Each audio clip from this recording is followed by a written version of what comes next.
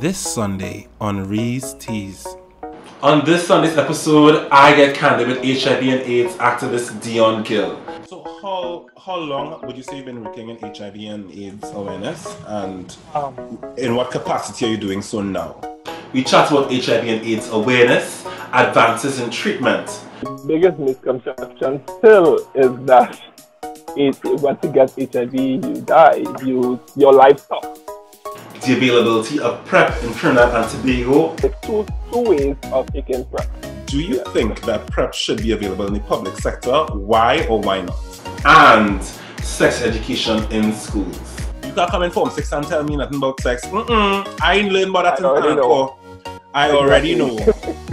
If these sound like topics you'd be interested in, click like, subscribe, and the bell notification so you don't miss when this episode drops.